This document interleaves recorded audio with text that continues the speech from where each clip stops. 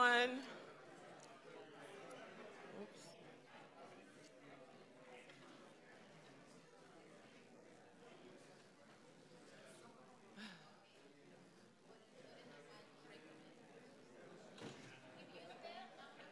Okay. Hi, everyone. My name is Rosas. Thank you so much for coming today to my talk about optimizing your blog content. Um, these tips that I'm going to be giving you today are not mostly, they're all like non-programming tips. Just tips that everyday users can use on their blogs or their sites, as well as, how to optimize the sites for your clients, especially, coming out into this. Let's see here. All right. Yeah. I'm sorry? Oh, yeah, no, you're good. Go ahead. We have to wait because I guess he has to hit record. I didn't know yet, but it's all right.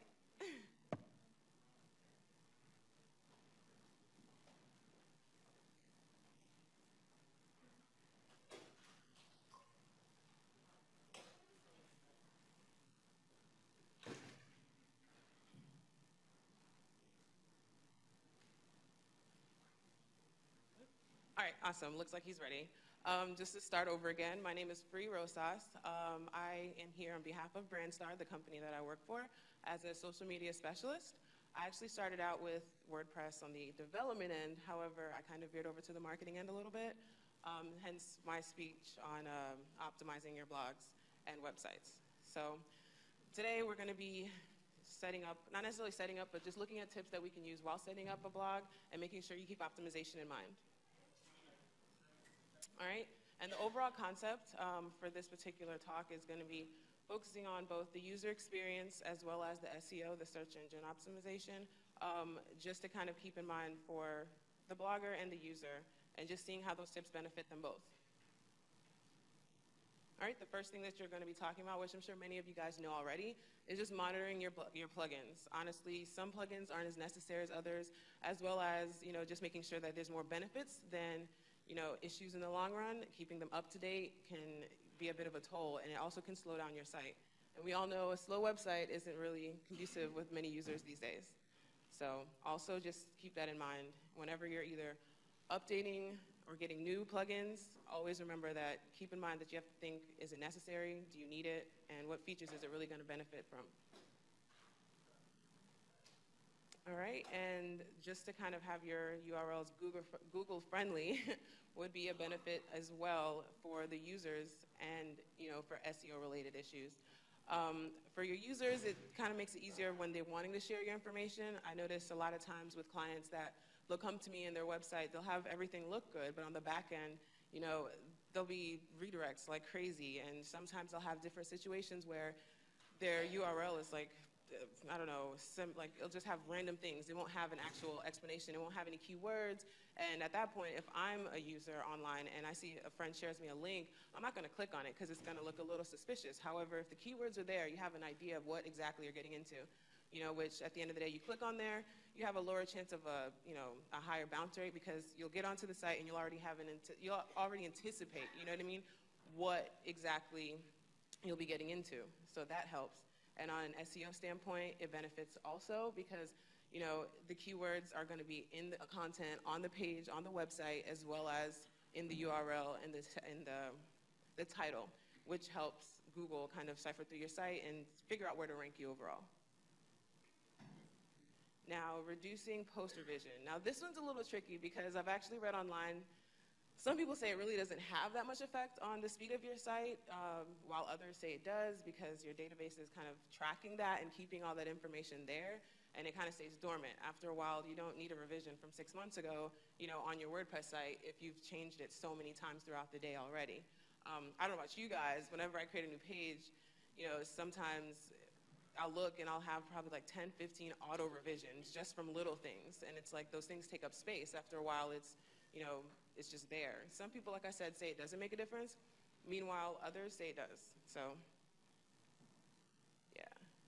And the image optimization. This one I actually like because for the past few years, the trend of huge images has been like huge images on sites and, image-heavy websites. It's really popular, and people are still doing them till this day. However, a lot of people they don't take the time out to, optimize the actual image, making sure that your image that you probably need to be just 250 by 250 isn't uploaded on WordPress to be at like 780. It's so much larger and it's taking up so much space on your website site.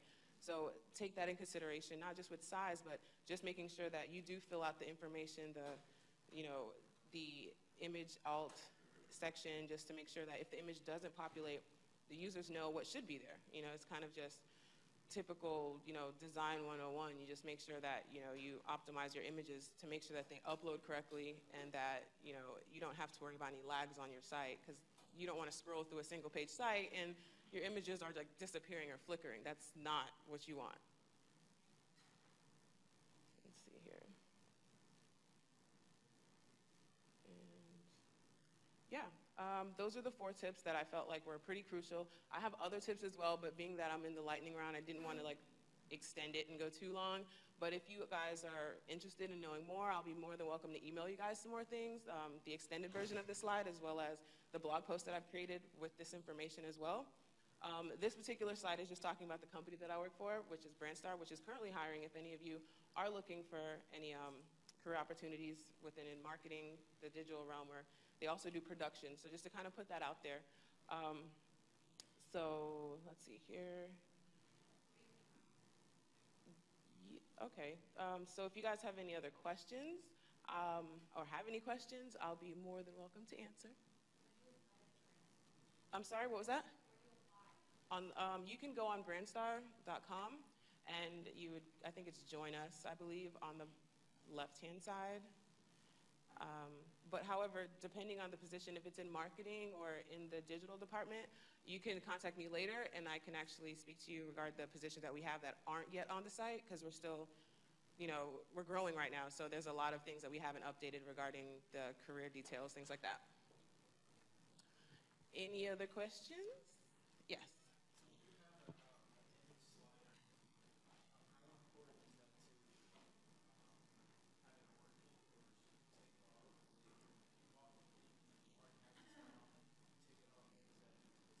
Well, usually if you bought the theme and it has an image slider, most of the time the image slider is being generated by a plugin. So, I mean, you can take the actual slider off or just disregard it altogether. I would say when you are using it, just make sure that you're taking the time out to use optimized images, because at the end of the day, the slider is going to show the images, but you have to make sure the images are going to actually populate. You don't want the slider to be going and it's blank images. So. Well, it depends on the plugin. Most of the plugins, it's usually the same thing, honestly. They'll have you upload the images and put it on a slider. Like, you'll create a slider and then you'll upload the images. The images itself will have sections where you would put the name, obviously, and the descriptions, and, you'll put those things in there. The image, before you actually upload it on the site, you just want to make sure that the naming convention is proper. If it's going to be a guy with a suit, you want to put a man with a suit. Just keep it as simple as possible, just to kind of keep it on the same accord moving forward. For Google's purposes, yes, because at that point when they are crawling your site, everything kind of has its purpose and it's named correctly, so it all helps at the end. Your slider isn't working? What plugin are you using?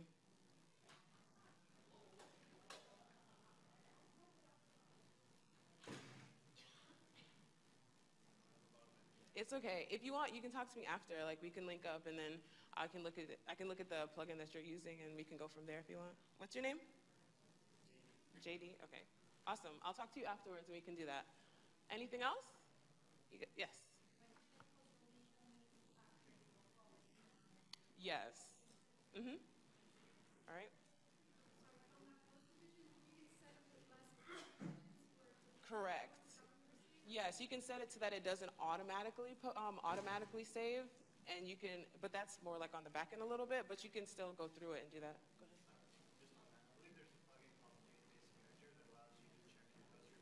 And delete them all? That's awesome. I didn't even know about that. What is it called? Database manager? That would be good. I have to look into that one. It'll come up, yeah. I wonder if it's... Yeah, go right ahead.